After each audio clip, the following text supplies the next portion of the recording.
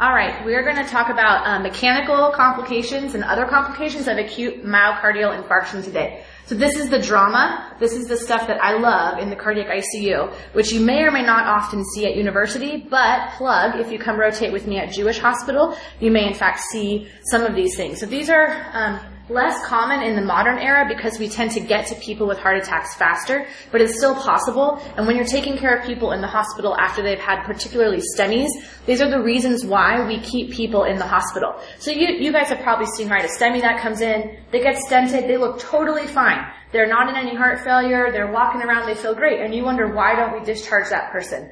Well, we wait for at least 48 hours because we're monitoring for some of these complications, but beware that they can happen 5 and then up to 14 days out from acute myocardial infarction. So, little question, I do this with the fellows, but you can have an advance on your cardiology boards, which I know many of you will want to take in your future. What are all the following are risk factors for cardiac rupture, except which of these following? And this may surprise you. You may have seen it. If you saw the answer earlier when we were going through the slides, don't answer. Anyone know? Okay, so I have a vote for hypertension. I have a vote for age being not a risk factor for cardiac rupture. Okay, you're all wrong. This is the one time when diabetes has not been associated with a bad outcome. So I guess the more important way to understand this question is that the risk factors the patients are going to be most concerned about who are at high risk for cardiac rupture are people with hypertension, older women, first presentation of myocardial infarction, and those who wait to come to the hospital until late. So that doesn't mean it can't happen in other people, but those are the people it tends to happen in. One candy for someone who tried to answer. Yep, good, right there. That's the person who didn't show up. Okay. Someone can scavenge that after. I'm going to start with a very dramatic case from the end of my fellowship, and I'll tell you that this was the first time that I had myself seen this complication because, again, this is pretty rare for this to happen in the modern era. So we had a 63-year-old woman who really hadn't gone to the doctor very much, but we knew that she had hypertension and that she had a 50-plus pack-year tobacco history. In Baltimore, that's significant. In Louisville, you can get that like at age 25. So she had no prior history of infarct, so first presentation, like I just told you. And she'd been having chest pain for 2 days, but it wasn't bad enough until she was in the casino. And when she got really bad chest pain plus shortness of breath and could not breathe, that they finally called 911. But she had been waiting for 2 days with sort of ongoing stuttering chest pain. By the time the ambulance got her to the hospital, she was in shock, so hypotensive 60/40, and in hypoxic respiratory failure. She also was showing on telemetry intermittent bradycardia with first-degree AV block. So already you're starting to get a little bit concerned because all the signs are pointing towards badness. She had a little bit of VT, only furthering your suspicion that myocardial infarction is high on your list. So they started her on amiodarone. And then when they did examine her, good job, doctors at Outside Hospital, for examining the patient. She had a loud apical murmur and a palpable thrill. So that means when you put your hand on her chest, you feel underneath your hand, which is also bad but kind of awesome. So this is the echo that we performed when she got to us, but I want to show you what's going on here. So this is an apical 4-chamber view. We have the probe at the apex of the heart, so that's where the probe is up here. So this is your left ventricle, left atrium, right atrium. Your anatomy seems to be fuzzy because what is this? What's going on right here? And actually I should say the atria are kind of further down here. This is color Doppler, which shows you where blood is flowing. You're seeing a lot of mixed color, which means turbulence, but you are noticing that blood is flowing across the interventricular septum. That's not normal. Okay? So this is a VSD that this woman has, ventricular septal defect, from her acute myocardial infarction. They took her immediately to coronary angiography, which was appropriate because they were concerned that this was from a STEMI, and you have to revascularize these patients early. She had 100% in her proximal RCA, so that was the culprit vessel. One of her ostial branches of the circumflex had a 70%, and her LAD was 50%. They also did a ventriculogram, which I don't have, so I can't show you, that showed this large infaroseptal ventricular septal defect. So that's where they put the catheter into the left ventricle, scored in some dye, and you could see the dye going into the right ventricle. They put in a balloon pump, started her on pressors, quickly stented that right coronary artery, and then said, help, and sent her over to us. So she came in about 3 in the morning, and to complicate matters, I'd already told you she was in shock, so she had lactic acidosis. Then we figured out she also was in DKA on top of everything else. So her glucose was 700, her lactate was 5, she was pretty acidotic, she was intubated at the time, but alert and responsive, brain totally fine. So we put in a PA catheter, also otherwise known as a swan, and that's not a word. Otherwise known as a swan. And we were measuring the pressures because we wanted to make a diagnosis and to understand a little bit about her filling pressures. Now, we've gone over PA catheters a little bit before in here, but her CVP was 16. Is that high, low, or normal? Someone said high. Yes. So that's high. Your CVP is hopefully around 5 or so. So this is evidencing that she has now volume overload on the right side. Her PA pressures were 37/18. High, low, normal. It's a little bit high, so 25/10 is what's normal. Remember nickels, quarters, and dimes? So this is a little bit high, but it's actually not as high as you would expect if she has a bunch of blood coming from the left ventricle into the right ventricle and through her pulmonary circulation. So this right there told us her RV is not working because her RV is what has to generate the pressure to go through the pulmonary arteries. So that gave us a hint. And then her wedge pressure was 25. High, low, or normal? High. It's terrible, terrible. That was left-handed. Good, so that's high, evidencing her left-sided volume overload. Then we did a cool thing called a saturation run. Anybody familiar with a saturation run?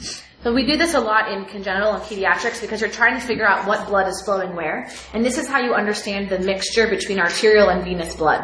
So if I right now take blood out of your right atrium and I measure the saturation on it, that tells me a bit about oxygen extraction, right? So we've talked also before about how that can help you understand cardiogenic versus septic shock. Anyone who's rounded with me, and I think we talked about it in a lecture.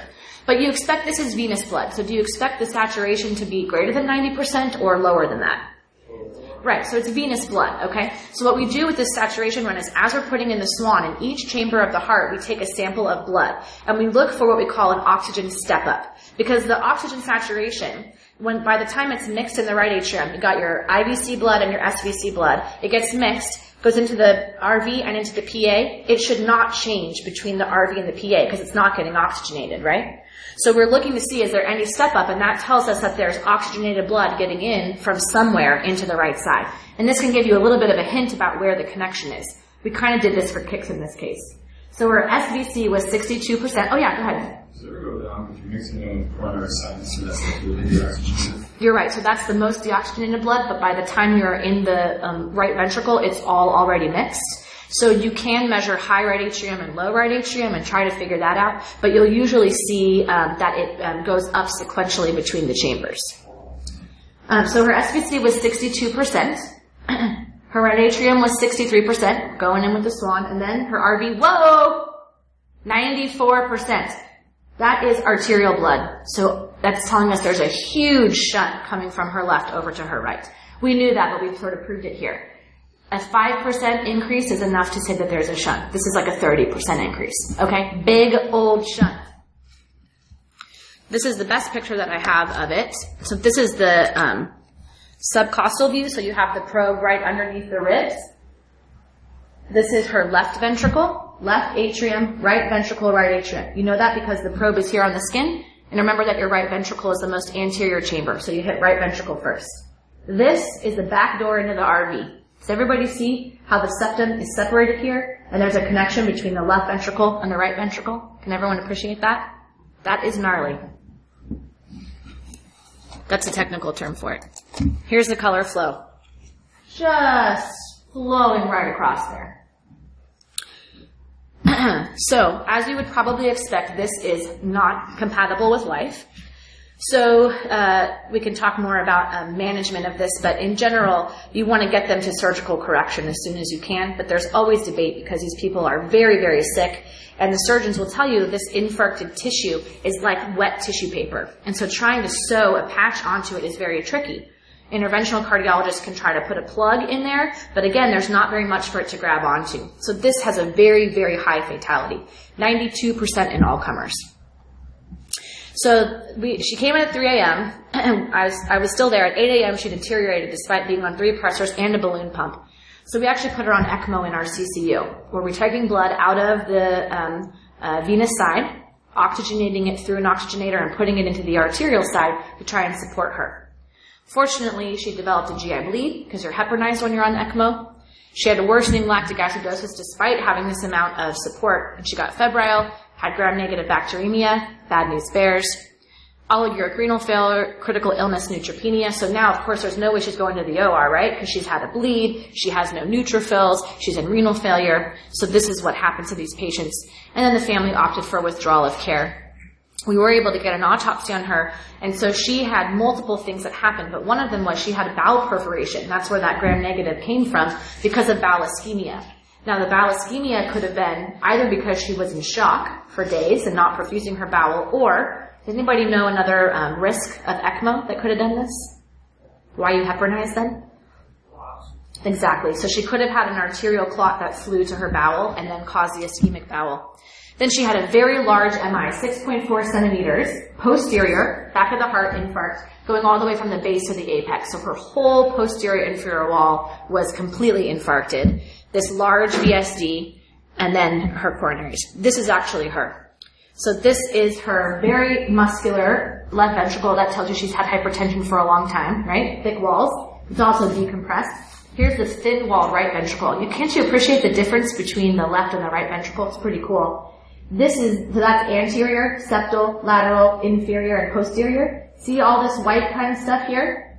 That's all of the infarct that she suffered. And then this is the ventricular septal rupture, where it's right here at this infraseptal part, going from the left ventricle into the right ventricle. Not survivable. So that's my introduction to today's topic of mechanical complications, okay? Any questions on her case? We're going to go through a bit about the different kinds of complications that you can have. So I kind of put them into a couple categories. Ruptures is one. So something bursting that shouldn't, breaking apart of muscle. You can have the ventricular septum rupture. That can be apical or basal, depending on which artery had the infarct. You can have acute mitral regurgitation.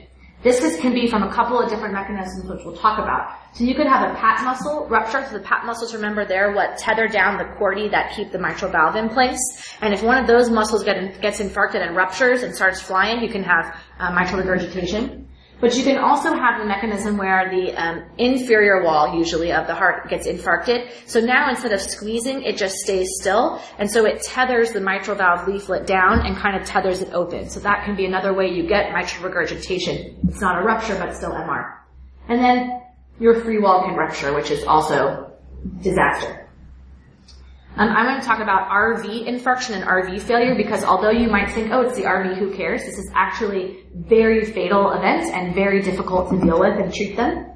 Aneurysms or pseudoaneurysms, and then pericarditis. So we'll try to get through all of this, but we'll start with rupture since we already talked about that case.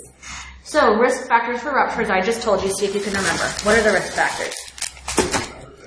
Hypertension, age, old, female gender. Two more. Sorry? Not diabetes. Good. Not diabetes. It's not a risk factor. Delayed presentation. Whoa, you're eating. Watch out. And one more. Huh? Yeah, first MI. Oh, if you were more athletic and I were more athletic, that would have worked. Okay.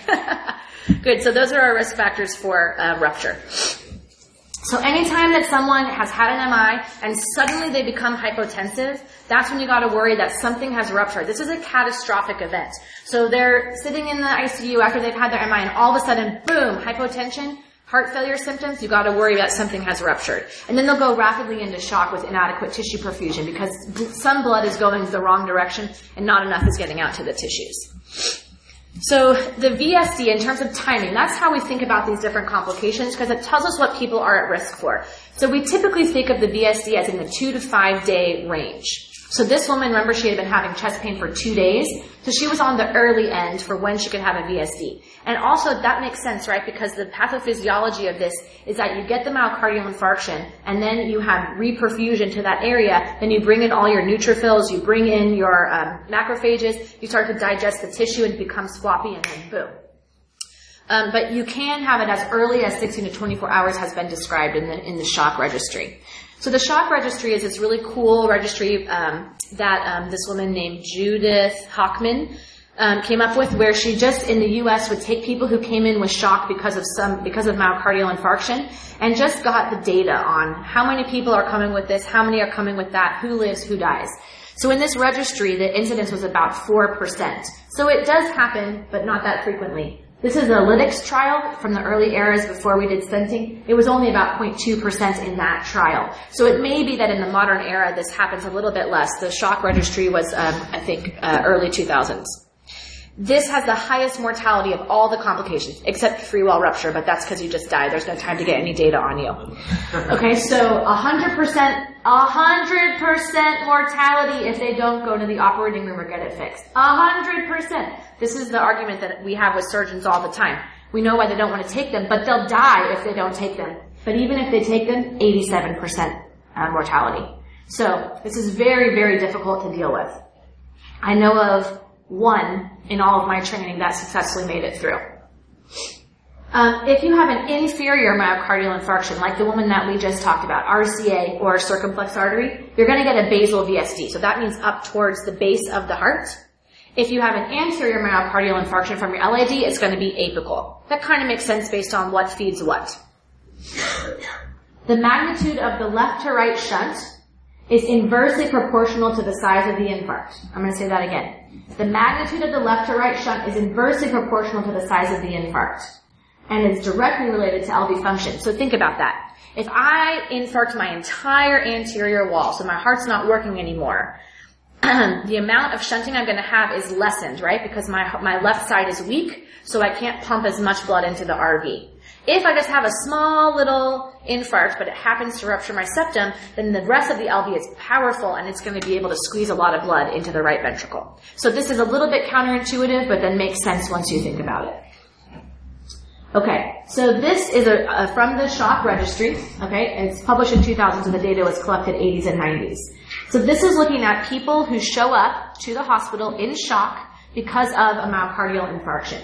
And it's looking at the mortality. So all comers, this is, again, a little bit of historic data, but if you showed up in shock from your MI, 60% death. We underappreciate this. This is really important. But if you look at all the different complications you can have, ventricular septal rupture, that's the highest mortality. So that's just to emphasize that point. So what do you do for these people? Panic? No. You make some phone calls, but let's talk a little bit about the medical management of what you can do. So first of all, you got to make sure you're diagnosing it. So a thrill, right? That's when you can feel under your hand. That will only be about 50% of the time. So just because you don't have a thrill doesn't mean they don't have a VSD. You can do the stat run I talked to you about to look for the step up, but really echo is going to be the main diagnostic way that you do this. Part of why we get an echo for everybody post-MI. Most of that's just to look at LV function and regional wall motion, but you might pick up a VSD that you didn't otherwise see. So the medical therapy is, this is where, you really have to put on your big boy and big girl pants and be brave. So if you have room in their blood pressure, you want to decrease the left to right shunting because that's part of the problem, right? So the way to do that is blood just flows through the path of least resistance. The RV is a very low resistance chamber, so it's easy for the blood to flow there, right? The pressure in the RV is 25 systolic. What's the pressure in your aorta systolic?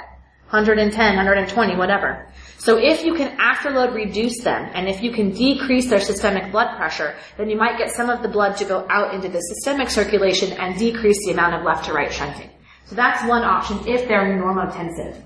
Then you got to give them inotropes if they need it because of the RV or LV failure. Sometimes you have to also give them pressors to maintain their blood pressure if they're already hypotensive. So this is one of those you just sort of throw everything at them because you're trying to improve cardiac function, trying to maintain tissue perfusion. You can think about mechanical support, right? This is a mechanical problem, so medicines aren't going to fix it. Balloon pump, that's probably not going to do very much at all, but we usually go for it because it's easy to do in the cath lab. You can think about percutaneous support, which is the ECMO that I talked to you about. I'm not going to get into that too much here because it's sort of an advanced topic. But if the heart is not pumping sufficiently, you can do some sort of temporary ventricular assist device or something called an ECMO plus an Impella device. We can talk about that in another lecture. But this is the advanced kind of decisions that we're having to make in the cardiac ICU about how to support them while you're trying to see if you can get them a little bit through some time and let the VSD area heal a little bit before you fix it. But then you need surgical correction. So I already alluded to the fact that the timing is a little bit controversial. So there's this paradox, right, of if you wait to repair it, they have better survival. Well, why is that? It's because the people that can make it 48 hours before they go to the OR are the ones who are going to survive anyway. So you're just cherry picking your patients here that you're going to correct.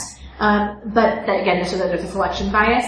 And I told you about the difficulty with sewing that in infarcted tissue. So this is a debate and a controversy every single time that we have one of these patients, and it's a very difficult decision to be made. But what I like to quote is they have 100% mortality if they don't go to the OR, and they have a shot if they go.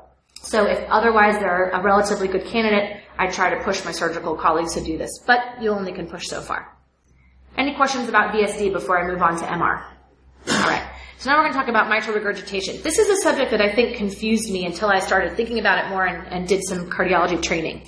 So there's these two different mechanisms by which you can get MR in the setting of MI. You can have MR for lots of other reasons, but I'm just talking about mitral regurgitation in the setting of acute MI. So the first one makes some sense. If a pat muscle ruptures, now you have a leaflet that formerly, it's like a parachute. They have the leaflet with the chordae going down to the pat muscle. If that pat muscle ruptures, now you have the whole leaflet and apparatus that can just completely reflux during systole. So you'll have wide open MR from that. That, I think, is pretty easy to understand. But the other one is what we actually call ischemic MR. I'll show you a picture in a minute, but this is where, so here's normal ventricle, left atrium, aortic outflow tract. Here's the pat muscle with the chordae, and then here is your mitral valve leaflets. So normally it closes and the pat muscle keeps it tethered here so that the mitral valve leaflets cannot go backwards into the atrium during systole. If I now get an infarct that infarcts this wall, instead of during systole this wall squeezing in and out and maintaining this geographic configuration, now this wall is hypokinetic, so it doesn't squeeze. So it just stays in place. And so now the chordae are actually pulled downward and you're tethering open that mitral valve leaflet, which allows for some of the blood to reflux. Does that make sense? It's different than if rupture this pat muscle, now my whole thing is going back and forth. This is actually tethering it downwards so that it can't fully coact or can't fully close, and that allows for mitral regurgitation.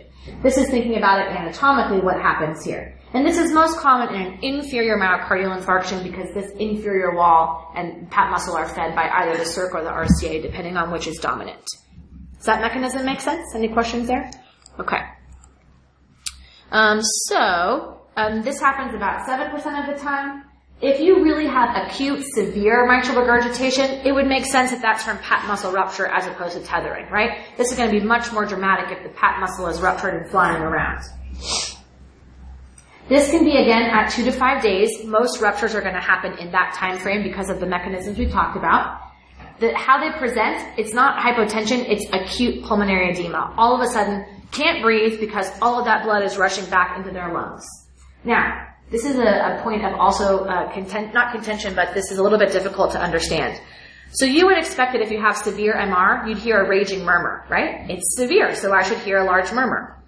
Remember that a murmur just means turbulent blood flow. And turbulent blood flow has to be because there's a pressure differential between chambers, right? If I'm just letting blood flow along a continuous spectrum, there's no turbulence because it's the same pressure. But if I put a kink in the hose, now I'm going to have turbulent flow because I have different pressures in those two chambers. So in acute, severe mitral regurgitation where I had a leaflet, that was fine, and then all of a sudden it's flying open, there's almost no pressure gradient between my left ventricle and my left atrium because it's just wide open. So you may not hear a murmur. And you may not see any color flow Doppler on your echo. You might only be able to see it by actually looking at the mitral valve leaflet and seeing it go in and out. So this can actually be a little bit of a tricky diagnosis to make. If you're like, well, listen, there's no murmur. Well, there might not be a murmur. So transthoracic or transesophageal echo are going to be the best way to diagnose this. And then if you happen to have in a PA catheter or you've put one in, so remember the wedge pressure? That's a surrogate for which chamber in the heart are we trying to look at with a wedge? The left atrium. So if I have severe mitral regurgitation, what am I going to see on my wedge tracing? What would happen in the left atrium? So the overall pressure will be high, but what I'll really see is that instead of having systole, diastole, right, like an arterial tracing, wait, there for you, I'm going to see, that's atrial systole and diastole. I'm going to see that during ventricular systole, I have a big amount of pressure coming in. So that's called a big V wave because of the ventricle. So we might see that, and that would help us to diagnose it. This is an absolute emergency. These people have got to go to the OR, and there's really no debate about that. If they're not hypotensive, you can also give them vasodilators, same principle. You want to get more blood going through the ventricle into the systemic circulation, so if you can try to decrease afterload, then you might be able to reduce the severity of the MR. I showed you that. So here's some pictures. These are echo pictures. This is a transesophageal echo, so everything's upside down and backwards. That's the left ventricle. That's the left atrium. That's the mitral valve, aortic outflow tract. So blood goes like this. See this right there? That's not normal. Do you know what that is? That's a piece of the pat muscle that used to be down here or down here and has right there. See, it's broken. And so now this little piece is flying up into the left atrium. And then you see it there as well. You get another piece of candy because you answered right. Yes! Close enough. Okay. Questions about mitral regurgitation in the setting of acute MI. So 2 different mechanisms. Separate them in your mind. If it's very dramatic, it's probably from pat muscle rupture, 2 to 5 days. Okay, the last of the ruptures is going to be a free wall rupture. There's not much to say about this because it's that bad. So again, somewhere in that 5%-ish range, but that's in the shock registry, might be better in the modern era. 10% of all mortality after acute MI. So if they tend to die suddenly and dramatically, it might be because of this. This takes a little bit longer, 5 days to 2 weeks. It's a full thickness wall that you're rupturing, so this would require some time for those macrophages to eat through. There's a couple of different types. Type 1 is if you have this full thickness rupture just because of a massive MI all of a sudden. Type 2 is that the macrophage is eating it away, like we talked about. And then type 3, border zone, don't worry about it. There used to be this discussion that maybe thrombolytics made this worse. You don't need to worry about that because we don't do many thrombolytics in the modern era.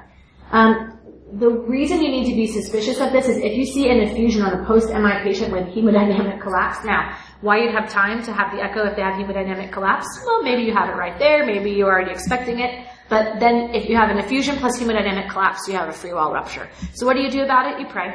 But then also, emergent pericardiocentesis to try and pull out the blood because really tamponade is the first thing that they're in trouble from. And then you clamp the catheter to try and prevent any more fluid from building up. And then surgery. But again, if you can get them through this to the time they go to surgery, they still have a very high mortality there.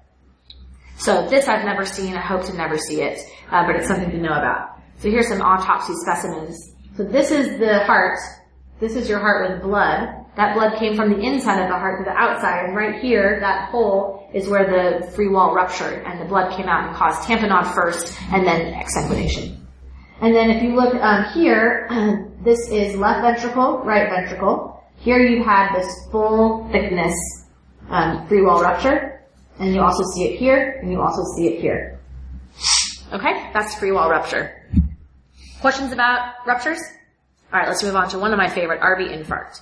Let's make a diagnosis. Who wants to read this ECG? STEMI, good. Who said STEMI? Inferior. Keep going. Okay, inferior. So 2, 3, and AVF are up. And now I want you to tell me, for the money, which blood vessel is it? How do you know? Good. So do you see that the amount of ST elevation in lead 3 is like 1, 2, 3, 4, 5?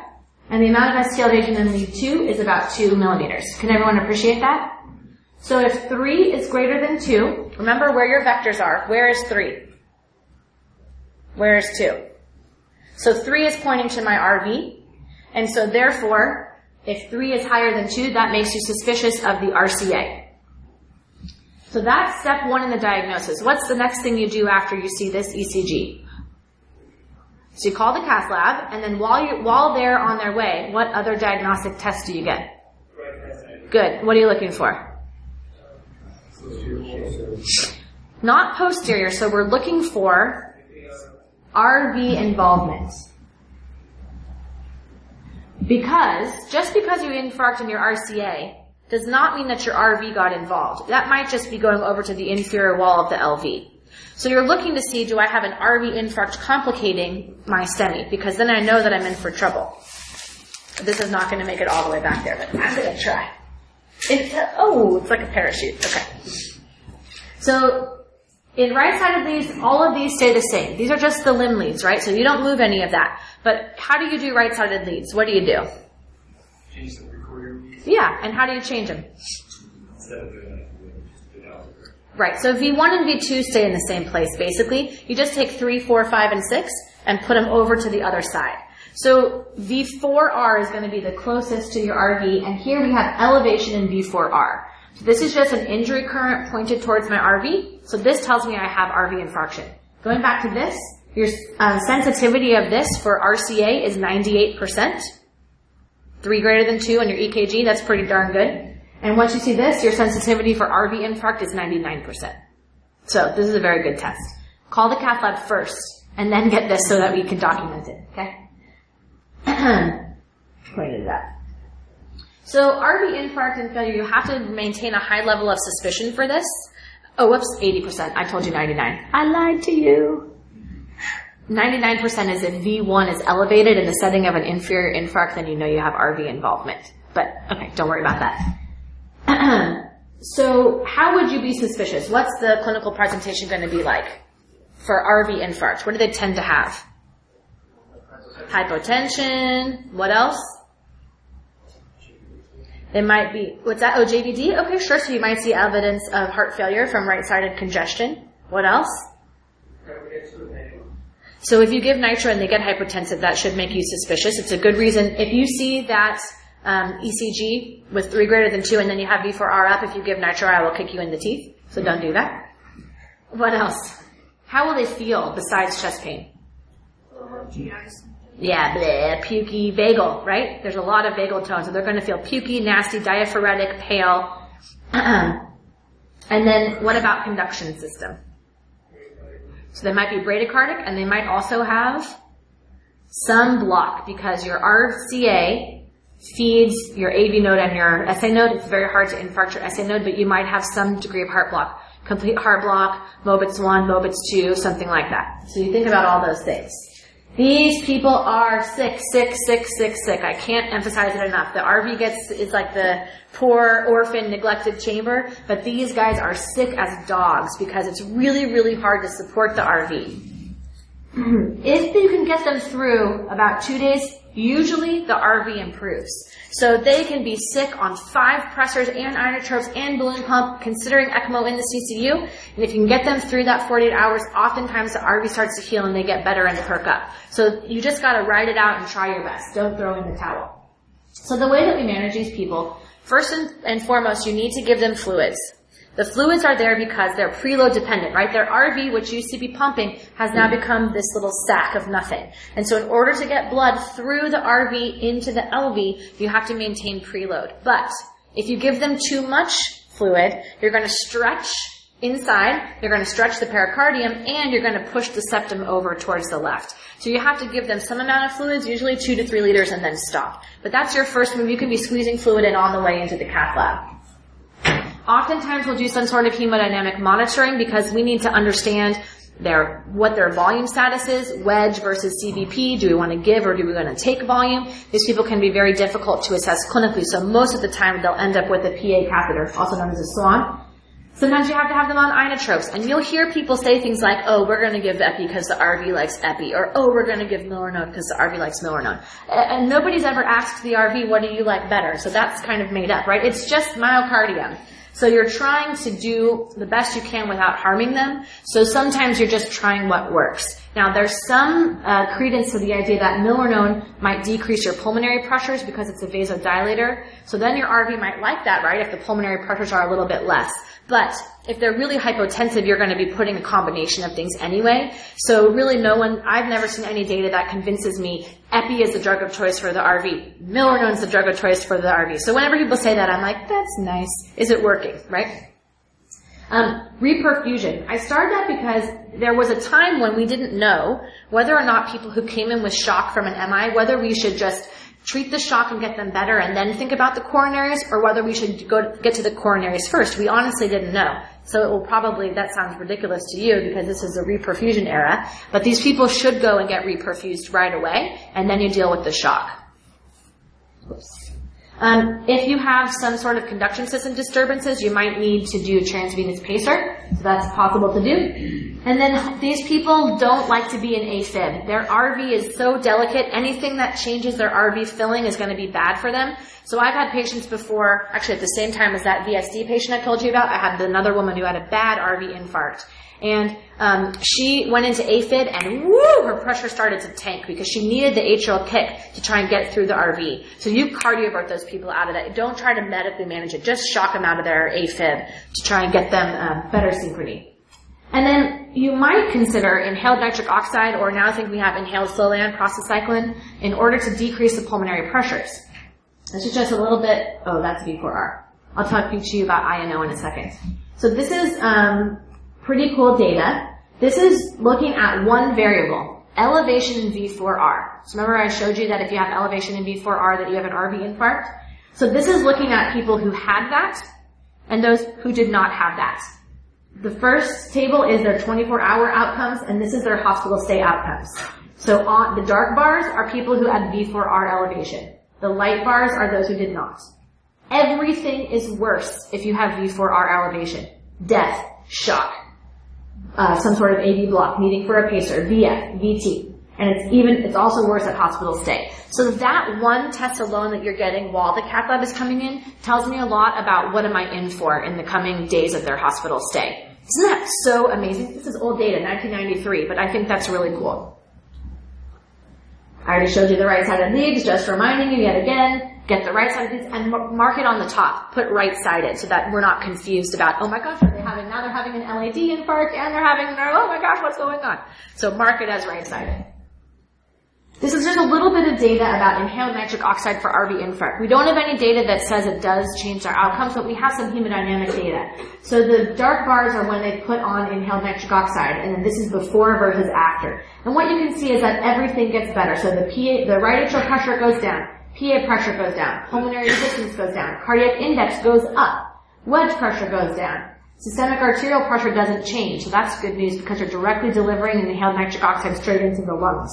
And then your systemic resistance stays pretty much the same, heart rate stays the same. So this shows better hemodynamics with the inhaled nitric oxide, but it's hard to know if that really changes their outcomes. So you'll see me reach for this in those patients that we're really struggling, the RV's in real bad shape, and we want to try something. Apparently, inhaled nitric oxide is a lot more expensive than the inhaled prostacyclin, so that's what is used here. So that's fine, doesn't matter. Just something that directly goes into the pulmonary circulation to try and vasodilate it directly without affecting your systemic circulation, therefore offloading the RV. Does that make sense? Okay. All right, quickly, because we're almost done, we're going to go through pseudoaneurysm and aneurysm. Does anybody know the difference? Not who's going to do a cardiology fellowship, someone else. What's a pseudoaneurysm? And I'm talking about in the left ventricle. But the same term actually applies anywhere. We use these terms pseudoaneurysm or aneurysm. Do you know what the difference is? Go ahead. I mean, an aneurysm is typically full thickness above all three walls, whereas a pseudoaneurysm is just, partial wall or Excellent. I don't have any candy heavy enough to make it there. We're going to try. Someone just give that to me. Wow. You're welcome. Okay. So a true aneurysm involves the full thickness. A pseudoaneurysm does not. So what does that mean in the left ventricle? So a pseudoaneurysm of the left ventricle is just, she's eating it right now. I'm just kidding. So this is a contained rupture of the LV free wall. So you broke through some of your walls. A true aneurysm would just be all the walls were dilated out. But here, there's actually separation in the wall. And so some blood has gotten through, but you have containment of that rupture so they didn't die like the true free wall rupture that I showed you. It communicates with the body of the left ventricle through a narrow neck. This helps us differentiate a pseudoaneurysm versus an aneurysm. And then the outer wall, what's holding it all in is just pericardium and a thrombus. So this is where you had a rupture, blood leaked through, but then it formed a thrombus and the pericardium contained it. So this is also a surgical emergency. I've seen this one time. Actually the same woman that came back with the same presentation twice, 2 years separated. What you might see are persistent ST elevations on your ECG. If you've rounded with me, you've probably heard me put that into your differential of persistent ST elevations even after they've been revascularized. And then you have to get some sort of imaging modality in order to find it, and you have to take them to surgery because you have to go and repair that area so it doesn't just become a full rupture. So here's what it looks like. This is an echo image. So this is a little bit confusing, but this is an apical 4-chamber view. So the probe is up here. Left ventricle, right ventricle, left atrium, right atrium, but then you have this whole giant thing. And there's a little small tiny neck. So this is where you had rupture of the left ventricular wall. Blood came through, but the pericardium, which is this layer, stretched to contain it. And I guess there's some mural thrombus in there too, but holy smokes, that's as big as the left ventricle, right? That's very impressive. Here's an MRI image. So now we're cutting through the body. You know, feet are over here, head is into the screen. So right ventricle, right atrium, left ventricle. This person also, it looks like they have a VSD, but I don't think they do. That's just where they cut. But do you see here this little narrow neck and then this outpouching of blood? The pericardium, which goes around the heart, and you can see that's the layer of pericardium that's containing this small area of a contained rupture. So pseudoaneurysm, despite the word pseudo in there, is a surgical, you have to treat them surgically and you have to get them there quickly. If they're not having any symptoms, they may not. This probably developed over a long time. But you still need to get them to surgery because eventually the pressure inside here will be too great and it will rupture. Now that's as opposed to an aneurysm. Aneurysm just means you got a big scar in your heart and the scarred area of the heart dilated out and caused an outpouching from the left ventricle. So it's due to this thin, scarred myocardium. The wall is actually a scar. So the wall is not pericardium or mural thrombus. It's just a scarred ventricle. This can also cause persistent ST elevations, but you're going to have a wide neck because you just took the infarcted area and ballooned it out. And the way that we treat this is, well, too bad. There used to be a time when they used to resect these, and then we realized that didn't actually do any good. So the only thing is that if you see a thrombus in that area, right, it's probably going to be a low flow area, then you would anticoagulate them. This is a great picture of an aneurysm. So left ventricle, little tiny right ventricle, and you can see that this person had an anterior MI. So that's the anterior wall, septum, inferior wall, lateral wall. This was probably a proximal LAD because it got to my septum. So this whole area was infarcted and it remodeled as scar. And so now it's just this little thin, floppy wall. And you could imagine that this part is pumping, this part is not. This is a great place to get a thrombus and then get a stroke. So if you see thrombus, you anticoagulate. If you don't see thrombus, you don't prophylactically anticoagulate them, but you worry that they might develop a thrombus eventually. Okay, we have like 2 or 3 minutes left. Yeah. We're fine? Okay. This is not exactly mechanical, but we'll talk a little bit about Dressler syndrome, which is pericarditis post-MI. I should have put this up before I told you what it was. Anybody want to give me a diagnosis and get a piece of candy? Pericarditis! Okay, so you might look at this at first and be like, whoa, take them to the cath lab. And they're probably coming in complaining of pleuritic chest pain, right? It hurts, it feels better when I lean forward, it kind of hurts when I take a deep breath in. But what you notice is that the ST elevations are everywhere. So inferior, check. Lateral, check. Anterior, check. Anterolateral, check. So there's no one artery that can do all of these territories. So when you see diffuse ST elevation, and then what else do you see right here? PR depression, right? Because my isoelectric point is this. This is a test of how steady I can hold the pointer. And then my PR is depressed. So diffuse ST elevation, PR depression, this is pericarditis. And this is usually going to be 24 to 48 hours after MI. And that, this is different. Post-infarct pericarditis is different than Dressler syndrome. Post-infarct can happen immediately after your MI, 24 to 48 hours, and it's transient. You might diagnose this because they're in the CCU when you're doing your excellent comprehensive physical exam that you do every day when you're grounding with me, and you hear a friction rub. Anyone know what a friction rub sounds like? Have you heard it? So either, if you have long hair, it sounds like when you rub your hair together by your ear. If you don't have long hair, it's like stepping in snow, like that. That kind of sound, that's what a friction rub sounds like. And it can have 1, 2, or 3 components to the friction rub. You also have your ECG that will make you suspicious. So treatment here is a little bit tricky. Normally you'd want to treat pericarditis how? NSAIDs. But in the setting of a recent MI, that's not a good idea. It's class 3 indication, so you don't want to give them steroids or NSAIDs for a couple of different concerns, mostly related to bleeding complication, and then also related to the way that the wall remodels. You can consider high-dose aspirin for the treatment, and you can consider colchicine for the prevention of recurrence. But if you develop an effusion, which is part of what happens in pericarditis, right, because they're making inflammatory debris and cells, your inflammatory cells are making fluid, you got to be really careful with your anticoagulation. So a classic example of this is someone comes in with an anterior MI, their EF is low. If someone has an anterior MI with a low EF, we'll often anticoagulate them with heparin. And they're already on dual antiplatelet therapy with their aspirin and their clopidogrel, then we notice that they have this effusion on their echo 2 days later. We're going to stop the heparin because we don't want them to bleed into the pericardium, but obviously you have to leave the aspirin and the clopidogrel on board to protect the stent.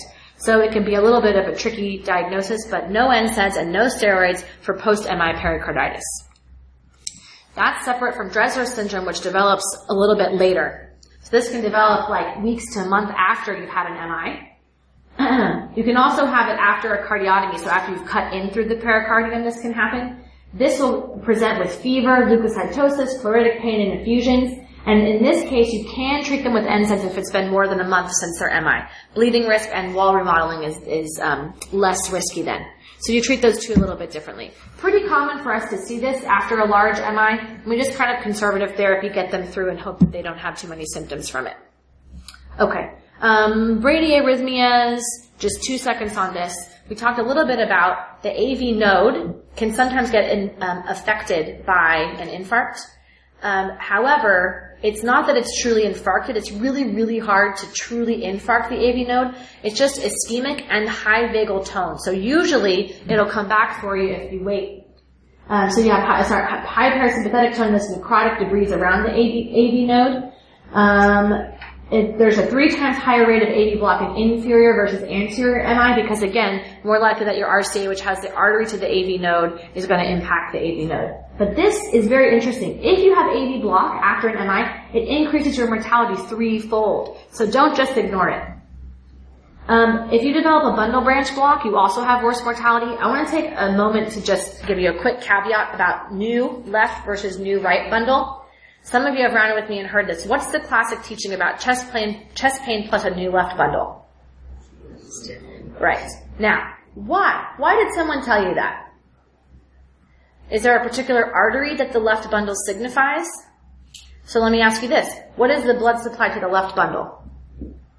Good, that's right. Nobody really knows. It's multiple different arteries. What's the blood supply to the right bundle?